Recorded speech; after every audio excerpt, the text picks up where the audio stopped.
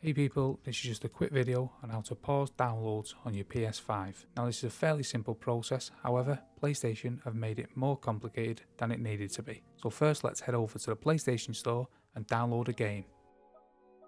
So we'll download Fortnite here. So when we come back to the main window, so logically you'd think to pause the download you'd click these three little dots here.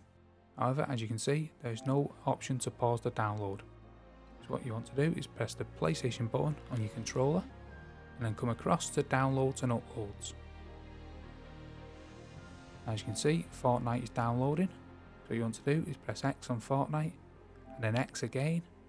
And now pause option is available. So you can select pause and that is the download paused. So as you can see, you can come back to the main window.